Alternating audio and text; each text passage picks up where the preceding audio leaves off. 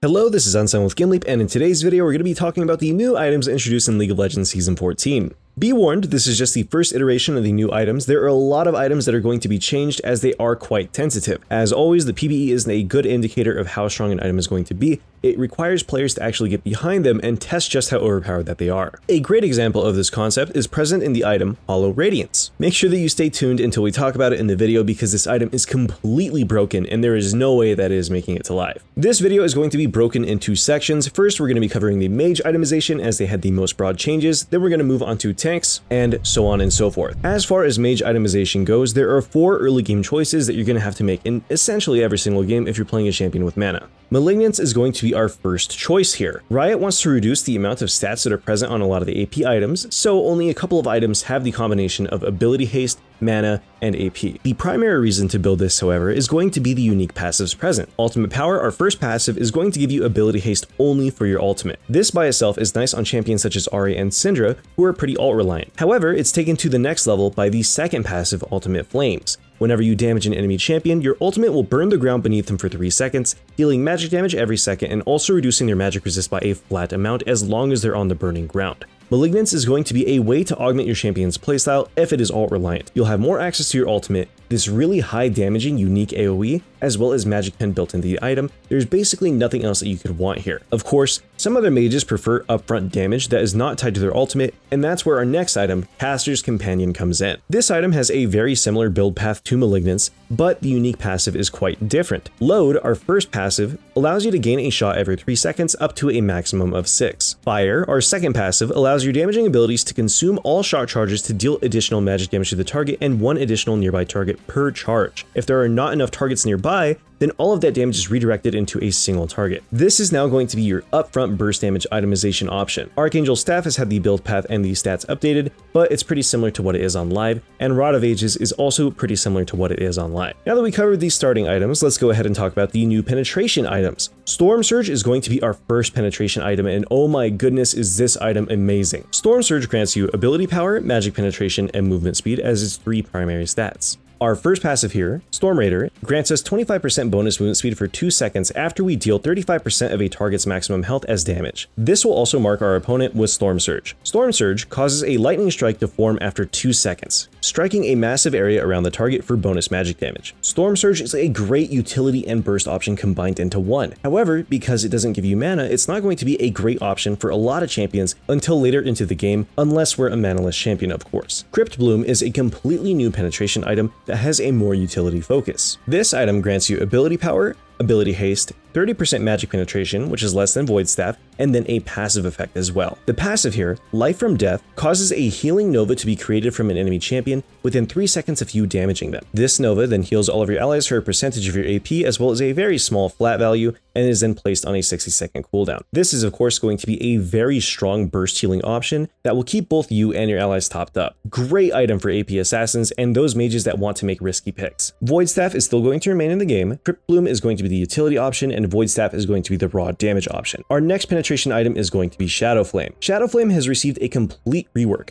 Now it no longer deals damage against shields, instead it critically strikes your opponents underneath a certain AP threshold. It also amplifies all true damage cast onto them, so if you ignite your opponent, get them below the threshold, then the true damage from the ignite will critically strike, and because it's damage over time, it will also increase the effectiveness of this crit by 10% more. A great item for any damage over time or burst mage. Rocket Belt is still in the game, but it has been transformed into an early power spike item. This item gives reduced AP, 300 health, 15 ability haste, and then the same rocket active that it granted before. This sums up Pen. Let's go ahead and talk about defensive items. There is a theme to all the new defensive items. They're significantly more expensive, but they also grant more stats. Banshee's Veil, for example, now grants you 120 AP, 50 MR, and then the previous Veil passive that it gave you before. There is no more ability haste present on this item. Zanya's Hourglass grants you 120 AP, 50 armor, and then a new active, Time Stop, which allows you to enter stasis much like before. Those are going to be our 2 big defensive items. Let's go ahead and talk situational now. Liandry's has been reworked to a previous version that deals increased damage based on your time in combat. It still does do the max health damage to tanks,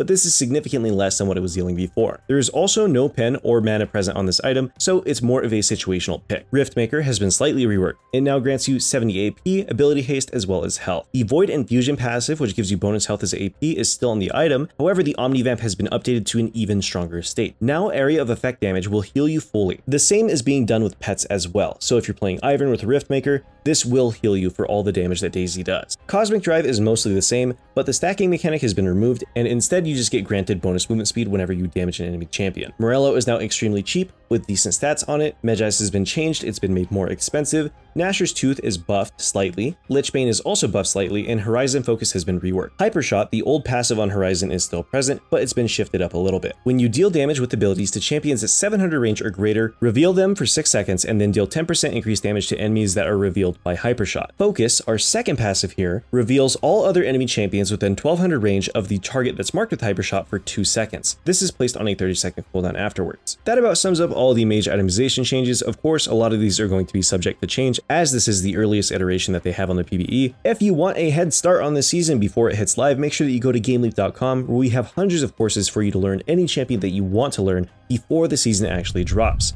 Let's go ahead and move on to tank itemization. There are 4 new tank items that are incredibly strong. Unending Despair is going to be our first new item here. Jak'Sho's passives have been broken up and redistributed to other items. This is one of the items that received a piece of that. This item grants you 400 health, 55 armor, 10 ability haste, and then passively, while you're in combat with champions, every 7 seconds you deal magic damage to all nearby champions, healing for 175% of the damage dealt. This is a disgustingly strong extended fight item, especially on champions such as Ornn and Cassante, which want to be deep on most enemy teams. Kanik Rookern is our next new item here. This item grants you 350 health, 80 magic resist, and also a new passive. Magebane. After not taking damage from champions for 15 seconds, gain a magic shield for 18% of your maximum health. This is Galio's W passive placed on an item, one of the strongest magic resist items that has ever been introduced to League of Legends. Speaking of disgusting magic resist items, Hollow Radiance is the next item introduced. This item grants you health, magic resist, and also 2 passives. Immolate is our first passive here. Taking or dealing damage causes you to begin dealing damage per second to all nearby enemies increased against minions for 3 seconds. Taking or dealing damage refreshes the duration of this effect as well. Moonburn is going to be our second and completely busted passive. Killing an enemy deals magic damage in an area around them. This effect is not on a cooldown, so we can jump into the middle of a minion wave, one-shot it using one of our abilities, and immediately burst our opponent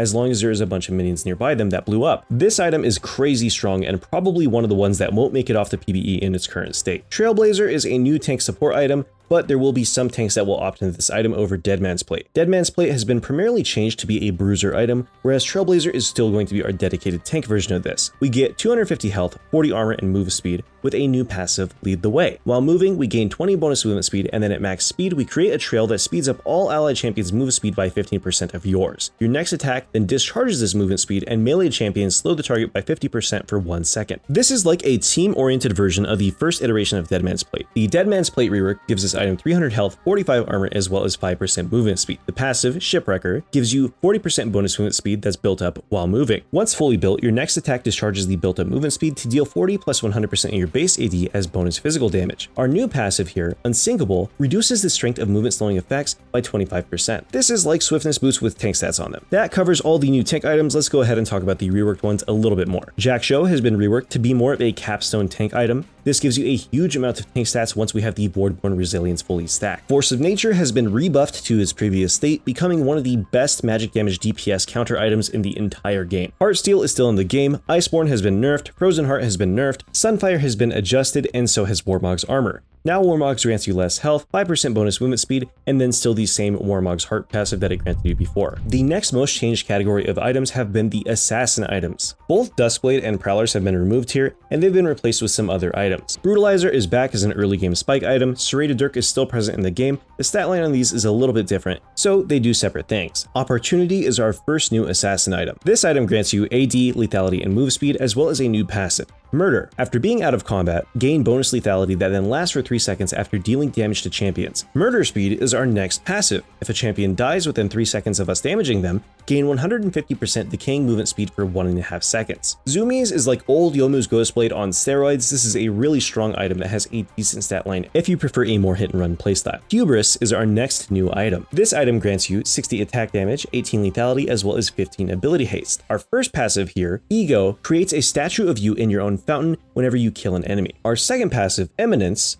gives you bonus attack damage when a champion that you have damaged within the last 3 seconds dies. This item has a really cool concept, and it's pretty cool seeing your own statues in the fountain. Next up, we have Voltaic Cyclosword. This item is a reskin of old Prowler's Claw or one of the previous versions of Duskblade. There's not really anything new and interesting here. There is a new passive on it called Energize, which grants you stacks whenever you move, attack, or stealth. Firmament is the second component of the Energize passive here. Your Energize attacks apply 100 bonus physical damage, and then slow enemies for 99% for 0.75 seconds. The slow is also melee only. Profane Hydra is going to be our last new assassin item. There is 3 different Hydras now: Ravenous, Profane, and Titanic. Profane Hydra grants you attack damage, lethality, and ability haste. We're given a new active here, Heretical Slash, which deals 65% of our total attack damage to nearby enemies, which is increased to 97.5% if the target is below 30% of their health. It's like an auto attack, but with extra steps. Our other passive here, Cleave, causes our attacks to deal bonus damage to other units within range of the primary target hit. Literally just a lethality version of Ravenous Hydra. Serylda's Grudge has been completely reworked to be an armor pen item that scales off the total lethality that we have. It grants 45 damage, 15 lethality, and 15 ability haste. Our passive, Rancor, gives you armor penetration based off your total lethality as well as a flat value. Bitter Cold, our second passive, is the old Serylda's passive, but it only activates when the enemy is below 50% health. Youmuu's has also been reverted to its previous iteration before it was a mythic. Eclipse is still present in the game, but the Ever Rising Moon passive has been nerfed significantly, and it also doesn't grant you percentage pen anymore. Instead, it's just AD and ability haste. Now that we talked about the assassin items, let's go ahead and cover fighter items. Sundered Sky is a brand new item introduced into the game that has an interesting passive as well as an interesting stat line. It gives you 55 damage, 15 ability haste, and 300 HP. What makes this item so interesting is the passive, Light Shield Strike. The first attack against the champion will critically strike for 150% damage and then also heals you for 110% of your base AD plus 8% of your missing health. This item is like a balanced version of Divine Sunderer. Burst damage and burst heal oriented, but way stronger on champions like Riven, Rengar, and Camille, who are going to be hitting multiple targets and that can benefit from the stat line. Both Ravenous Hydra and Titanic Hydra have regained their actives, making them really cool to use once again. Hullbreaker, one of the worst items ever added to the game, has been significantly reworked. It now grants you more AD, less health, bonus movement speed, and no bonus resistances. Our first passive here, Skipper, causes your basic attacks to grant you a stack up to a maximum of 5 stacks. Attacking an enemy champion or epic monster while at max stacks consumes all stacks to deal 150% of your base AD as bonus physical damage, increased to 400% against structures. Our second passive here, Boarding Party, causes nearby allied siege and super minions to gain 15 to 90 bonus armor and magic resist based on level, no longer for the enemy champion. So we don't have to worry about hunting alone anymore, nor this item being completely imbalanced and destroying the game by itself. Hopefully we can kill these split pushing Garens and Yones, because man is it tiring with the current iteration of Hullbreaker in the game. Speaking of Garen, Stridebreaker, his most built item, has received a change to the active. Now, using it won't stop our movement, and we gain bonus movement speed based on the total amount of champions that we slow. Spear of Shojin has been reworked to be more of a damage item. This is not going to be a super spammy item in like its current iteration, but instead reward you for staying in combat. Blade of the Ruin King has also been slightly reworked. They've split the passive into 2 parts. We still deal current health on hit, but our new passive, Clawwind Shadows, grants our first basic attack a 30% slow. That covers all the fighter items. Let's go ahead and talk about the Marksman items. A new Marksman item has hit the Rift, and that is going to be Experimental Hexplate. This item gives you AD, attack speed, and also health. Our unique passive here gains us 30 ultimate ability haste. Our second passive here, however, is what makes it so strong. After casting your ultimate, gain a large amount of bonus attack speed and 15% bonus movement speed for 7 seconds. There is currently no internal cooldown for this, so champions like Kog'Maw can keep it up indefinitely. Even when this item is nerfed to have an internal cooldown, Varus, Twitch, Kog'Maw, and the like are going to be really strong with this item. Wit's End has been reworked to be a primarily on-hit item, granting you attack speed, magic resist, and also 20% tenacity. The on-hit magic damage is here and still scales with your level, so it's not a complete loss losing the AD here. Terminus, a new item, has been added to complement Wit's End and other on-hit builds. This item grants you attack damage and attack speed. The passives here are what make it really strong. Our first passive, Shadow, allows our attacks to deal 30 magic damage on hit. Our next passive, Juxtaposition, allows you to alternate between light and dark dark on-hit attacks. Light attacks grant you 3 to 5 armor and magic resist that stacks up to 5 times and lasts for 5 seconds. Dark attacks grant 6 armor pen and also magic penetration for 5 seconds as well. Rage Blade has also been reworked and Rage Knife has been fully removed from the game. Now, last but not least, let's go ahead and talk about these support item changes. Everybody now buys the same support item that can upgrade into 5 different items. In order to get it to upgrade, we have to buy a World Atlas, which then turns into Runic Compass, which then turns into Bounty of Worlds. Once Bounty of Worlds is acquired, we can choose our 5 different paths. Celestial Opposition grants you the passive Blessing of the Mountain. This allows you to become blessed to reduce incoming champion damage by 40% for melees and 25% for ranged champions, lingering for 2 seconds after taking damage from a champion. When the reduction wears off, unleash a shockwave around you that slows all nearby enemies by 50% for 1.5 seconds. This effect refreshes after being out of combat for 15 seconds. Solstice Slay is our next upgrade. Slowing or immobilizing an enemy champion grants you and a nearby ally with the lowest amount of health, 120 bonus health, and 90 movement speed for 4 seconds. This is on a 20-second cooldown. Great repositioning tool. Blood Song is our third option. This will give you a Spell Blade that after using an ability, your next attack is enhanced with to deal 75 physical damage on hit on a 1.5 second cooldown. If the target is a champion, also apply Exposed Weakness to them, increasing the damage that they take by 12% if you're a melee champion and 8% if you're a ranged champion for 6 seconds. Dreammaker is our fourth option. Passively, Dreammaker makes you gain a blue dream bubble and a purple dream bubble every 8 seconds. Healing and shielding another ally blows both dream bubbles to them and empowers them for 3 seconds. Blue bubbles reduce 140 incoming damage on the next hit, and purple bubbles grant 90 bonus magic damage on the next hit. This item is broken and is 100% going to get reworked. And last but not least, we have Zazak's Realm Spike. The passive here is Void Explosion. Dealing ability damage to a champion causes an explosion at their current location that damages the target and all nearby enemies, dealing flat damage as well as 3% of their maximum health as magic damage. This damage is capped at 300 against monsters and is on a 3-second cooldown. Insane mage support item. Shurelya's, Locket, and Knight's Vow are still in the game. Redemption is still a decent item. There's been a little bit of an adjustment as far as the stats go. They don't grant you so much stats like they did before, but they're going to serve their purposes. And with that, we are going to wrap up our Season 14 itemization changes. Thank you all for watching, and I hope you all have a wonderful day. I'll see you in the next video.